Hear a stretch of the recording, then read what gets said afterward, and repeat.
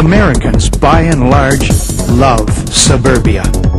It has promised space, affordability, convenience, family life, and upward mobility.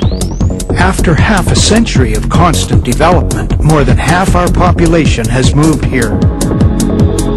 And as the population of suburban sprawl has exploded, so too the suburban way of life has become embedded in the American consciousness. Suburbia and all it promises has become the American dream.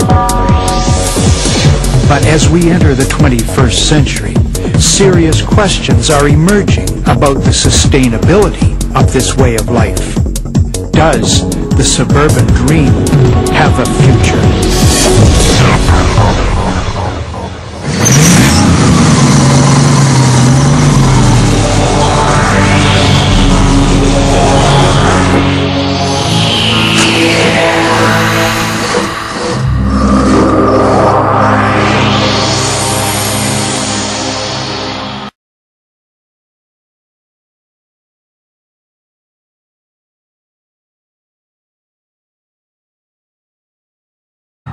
The whole Suburban Project, I think, can be summarized pretty succinctly as the greatest misallocation of resources in the history of the world.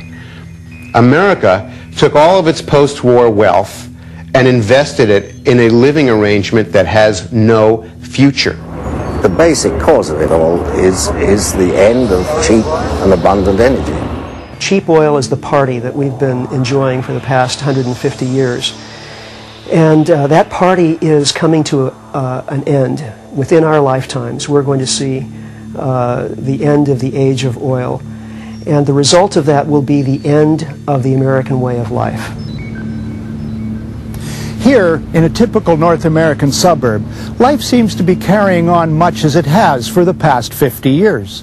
With every passing year, more and more streets like this one replace farmers' fields as more and more people come here for their share of the good life. History, however, has proven itself indifferent to people's hopes and dreams for a better life.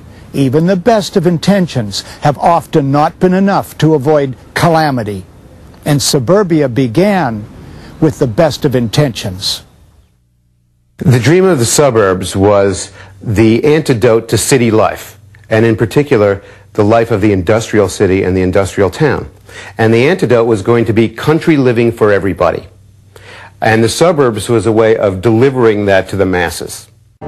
Certainly the first suburbs in the late 19th century enabled the better off upper middle class to get away from these moiling and toiling workers and all their vulgar worker culture of the cities.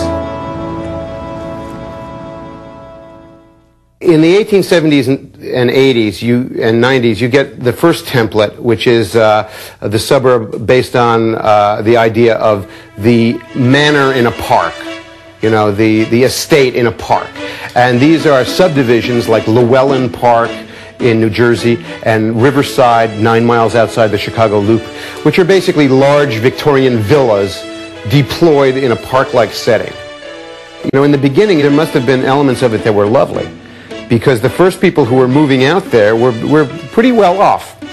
And they were moving to real countryside. There were no Kmarts in 1897. Then in the late 19th, early 20th century, before World War I, you get something quite different. You get the streetcar suburb, which is based on this idea of the streetcar lines now leaving the city, and these new suburbs, which are still fairly civic in their physical design. And there were these stops, and each one of these stops created a beautiful little main street and smaller, higher density housing, cottages, bungalows nearby, all very walkable in the most traditional sense. And they are some of the most wonderful neighborhoods in America. They're just outside the central cities.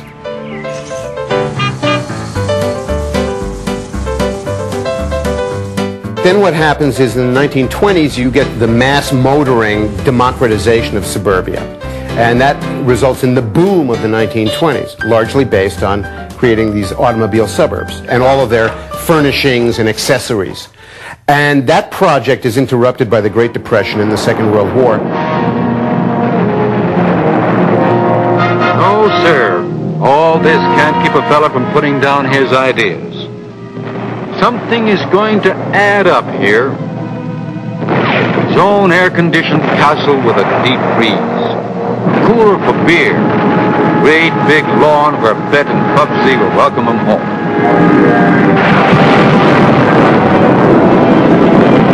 Veterans Emergency Housing Program is launched to help solve the housing emergency in hundreds of cities.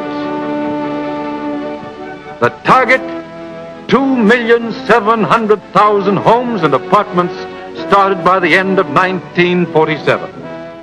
This is the payoff to our soldiers who fought in World War II. You get to come home. You don't have to live in a city anymore. You can live in a brand new home in the suburbs, and you're going to have a wife who can stay at home and a family, and that's the payout. And that became a packaged American dream, but it's only a post-World War II American dream.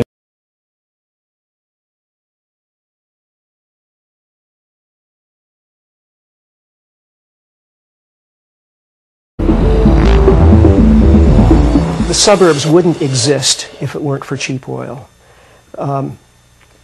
The U.S. is a car culture. The automobile industry started in the U.S. and really the automobile industry got its start here because we were looking for ways to use that cheap oil. The U.S. was awash in oil in the early 20th century. In the 1930s, they were discovering the stuff so fast that oil in Texas was cheaper than drinking water by the carload. The car companies quickly became the engine driving U.S. industry and economic growth. The result of this is that we have created this new system of habitation where people live miles and miles from where they work and from where they get their food and all of their other necessities, based on the idea that they can and they must hop in their car at any moment and travel miles and miles. And the only way that works is on the basis of cheap energy. Now we're stuck up a cul-de-sac in a cement SUV with an empty gas tank. Across North America, we arrive in our cars, trucks, and SUVs at gas stations like this. We expect to fill our tanks with gas at prices half those of Europe and much of the rest of the world. We expect endless natural gas to heat our homes, and we expect endless natural gas to generate the increasing amounts of electricity that we consume. Cheap, plentiful, and dependable fossil fuels have made our contemporary life possible. Everything from our trains and buses, our cars and trucks, our heating in the winter months and cooling in the summer, all are dependent on cheap and reliable fossil fuel energy. And there is no other way of life that uses more of this energy than suburbia. It is cheap and abundant fossil fuels that pave, lubricate, and drive the turbo growth of our suburban development. On and on, this way of life expands into farmers' fields, meadows, and hinterland, offering up 6 lanes of the American dream with no end in sight.